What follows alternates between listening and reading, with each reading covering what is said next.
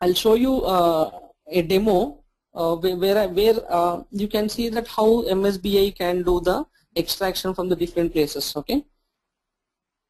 So one important thing is like where I want to tell everyone is we will run this course. Okay. So if what we'll do is we'll run this course in SQL Server 2014. So there's different versions of MSBI available now. So let me tell you something about the versions. Okay, SQL. So MSBI started from 2005. Okay, so before 2005 there were concepts of ETL in SQL Server, in Microsoft, but they were very old technologies. But the pure MSBI started from 2005, right? So 2005. Then have and then the next version they released is 2008, in the year 2008, and the next version, very stable version with lot of features, something like MDM, all those things are available in 2008 R2, which is a release 2. And then they released a version called 2012 with powerful tools like data quality services in this, right, and high availability tools. And now recently we have an version which is SQL Server 2014.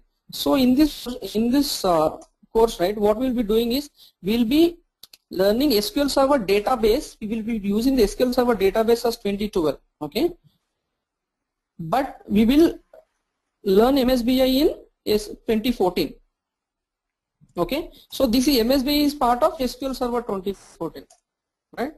So SQL Server, you have the option to install the MSBI. So what we'll do is we are going to run the very latest version in the market. Okay, you're going to learn the 2014 version, which is very latest in the market. So what is advantage for you learning the latest things? So you get a chance to learn very new things where other players or where other developers in the market who are already working in the MNCs or companies on MSBI may not know.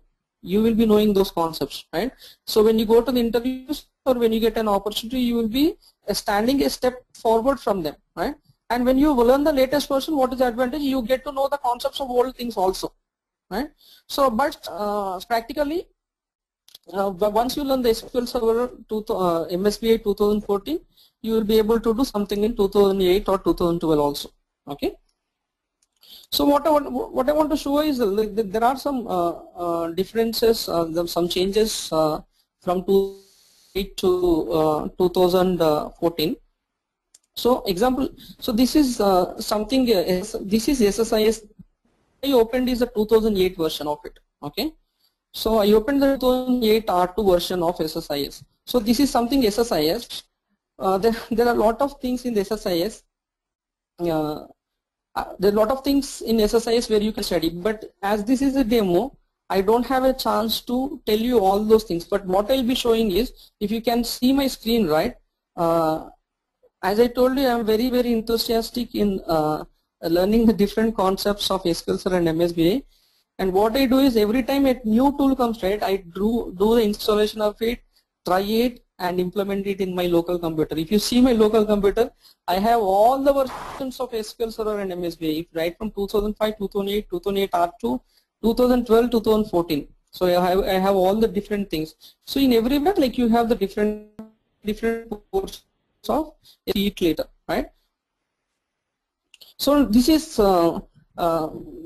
something how the MSBI looks like. So this is 2008 version. So if you see this, right, we have the different tool sets here which can pull the data from the different sources. So specifically we have a concept called data flow. Okay, so if I go to the data flow, right, so we have the different kinds of transformations. I can take that my source can be Excel source, flat file source, OLEDB source, raw file source, XML source. When I say OLEDB, it can be DB to Oracle, SQL Server, MySQL, Sybase, or any Redbricks or anything, right? Any kind of database. So I can do the transformation of the data into variety of formats, and what I can do is I can load into the variety of targets. So what kind of targets I have? These are the targets I have in 2008 R2, right? So these are the different functionality, but what we'll go into the deep dive of all these things during the course, right?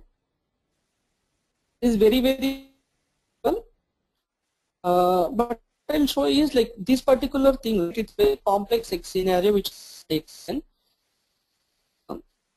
what this example will do is, we have some Excel spreadsheets. Example, if I go to the AW data refresh and data, I have the different Excel spreadsheets which is having the data here. Okay, so what this is doing is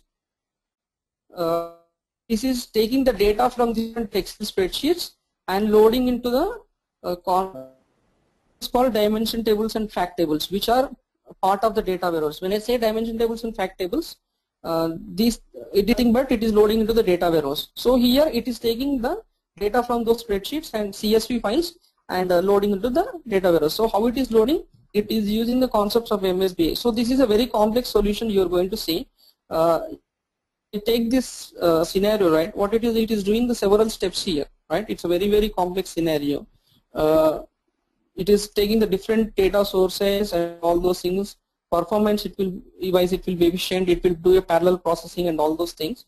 And what it will do is it will finally go into the a place and it will store the data. So that is the target of this. Like example, how it will take the sources and how it will be storing the data. We will open one of the things. Example, you open this. This is the source. This source is coming from CSV file. Okay. And this is the target. This is target is nothing but the SQL Server destination. So out of this, whatever you are seeing here, you can see this transformation, sources and targets. So what I'll do is, for the demo purpose, I'll try to load this package. What I'll do is just, this is the project. I'll do is right click and execute project. Okay, execute SSIS package. We call it as a package, right? So once you execute this SSIS package, right, it will be a step-by-step process. Example, so when the task is happening, what it will do is, it will be in yellow color. It is something like the street lights. When you go into the street light, yellow color is the standby position, green is already come and go, and red is something like the error, right, which you have to stop. It is also something green, red, green and yellow. So if you see this package, right, it is executed now. Whatever you are seeing in the green, it means already it is successfully executed, right? So everything is executing. It's doing a very massive parallel processing now, right?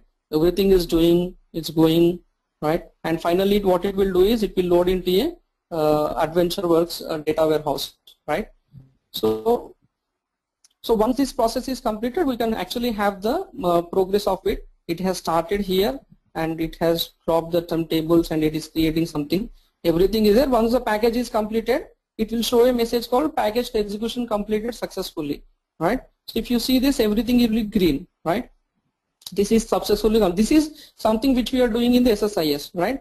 So how you can track the progress of it? You can just go to here and everything logging and everything is maintained here. It says that all the information is present here, and at the end of the package it says that it is completed successfully, right? So this is something you saw it in 2008 version, right? So what I'll do is I'll compare the same thing to the 2014 version, right?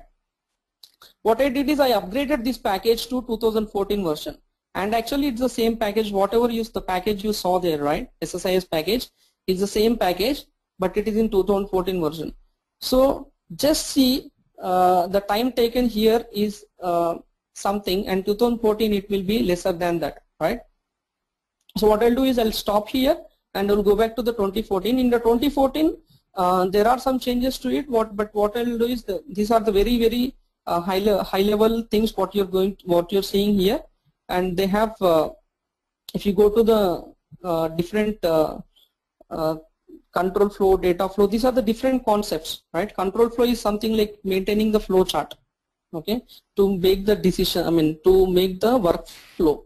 If yes, go here, if no, go here. So this is whatever you're seeing here is like control flow, which you are controlling the SSIS packages. The data flow is something like where you pull the data, right?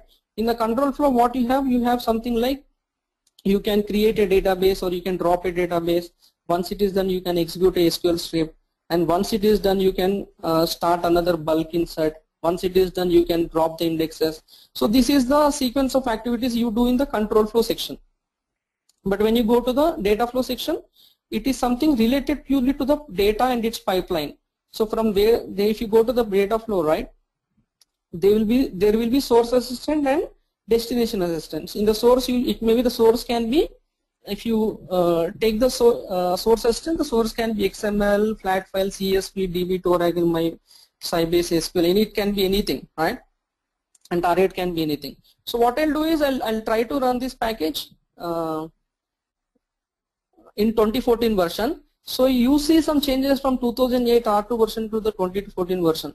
So if you see this package, right, the red, green, blues, the red, green, yellow symbols is converted to into a different manner, and once it is converted, it will just do the right mark, and it's very, very fast. Just see that once it starts, right, it will complete, it will finish so fast. So it is in progress. It is something showing them something like this: progress completed, right? It is completed, progress, whatever you're seeing, completed, right?